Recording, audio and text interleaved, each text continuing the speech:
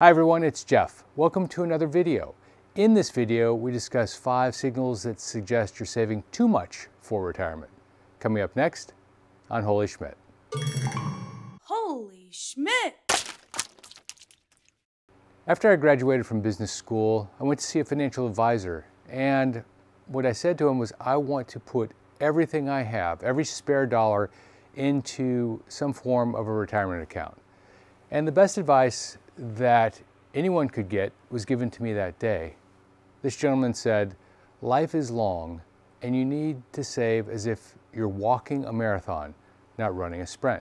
Those words have stuck to me until this day, and when I think about those words, I see a variety of different people that are obsessed with saving for retirement to their own detriment. Let's get into it, but before we do, please make sure you click subscribe and notifications so that you get alerted the next time I post a video. I post about twice a week. I have a question for you. When you think about retirement, are you thinking about escaping or transitioning? Escaping means that you're going to go full Marlon Brando and exit stage right.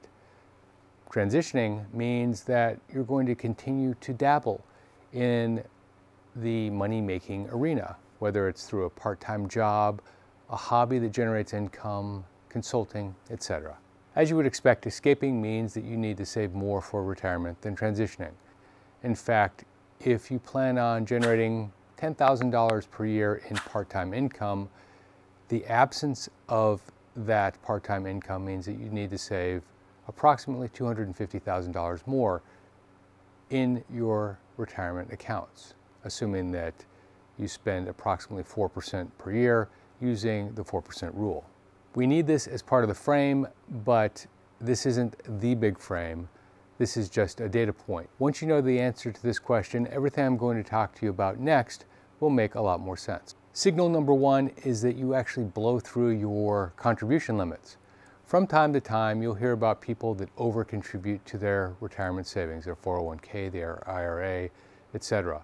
If you don't catch it, all sorts of bad things happen, and depending on the type of retirement vehicle you use, the penalties differ, but a very common one is the 6% penalty. First, if you don't catch it, you will owe 6% per year on your excess contributions. This means that if you had a 10% return, it now becomes a 4% return. Now, I don't have to tell you that there are much better places to put your money, even if you don't have the tax advantages, if 60% of your returns are going to be taken away from you. Signal number 2 is that you're missing other money goals, other money targets. You're not continuing your education, which would result in higher income.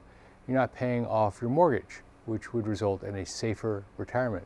You're not paying off your credit card, which is very bad altogether because you're paying somebody else 20%. This is, as they say, penny wise and pound foolish.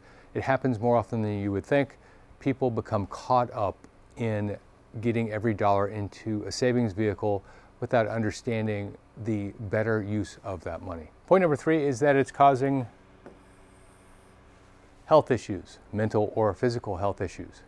This point reminds me of the 1984 film A Christmas Carol, starring George C. Scott. George plays Ebenezer Scrooge, and there's a scene where Bob Cratchit asks him if he can put another lump of coal in the furnace. Scrooge then proceeds to lecture Cratchit about the cost of a lump of coal and suggests to him that he put on a coat instead. Anytime you forego spending money on things that could actually damage your health physically, that's a time to spend the money and not damage your health. Things like a gym, a doctor's visit, the cost of medication all come to mind. And then there are the mental health issues with saving too much money, not getting out, not socializing, not going on vacation, not doing the things to give your mind a break from the day-to-day.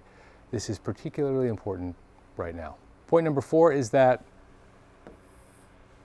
you have no plan. You don't know how much you need in retirement. You just have a major number, or maybe no number. The number is as much as you can possibly save. A few times I've seen in the comment section that people have highlighted that they need 10, 15, 20, $25 million to retire the way that they want to retire. I would suggest to you that you can probably do it for less than 10% of any of those numbers, depending on how you set yourself up. And the last one, I didn't even think I needed to put it on here, but I've heard it multiple times now, is an obsession with cash. Having and hoarding cash, having safe deposit boxes filled with cash. I recently read about someone who was pulled over with almost $90,000 worth of cash in a gym bag. The police confiscated the cash. They weren't going to give it back to him. As it turned out, it was just an obsession with cash. There was no drug money associated with it. They couldn't even prove that there were any issues associated with it. An obsession with holding cash is probably not the best reason to save money. For those of you who watch this channel on a regular basis, you've often heard me say you can never have too much money in retirement. That is still true, even with this list. I will caveat that by saying that even though you can never have too much money in retirement, how you get to that point may make a difference on if you even make it to retirement at all. So make sure that you keep a balance in your life and you don't hoard cash or hoard savings just for the sake of hoarding savings without actually understanding the end game. If you like this video, please make sure you click subscribe and notifications. Retirement information is changing fast, and I work very hard to get what's out there and here for you. This is Jeff Schmidt. Thanks for watching.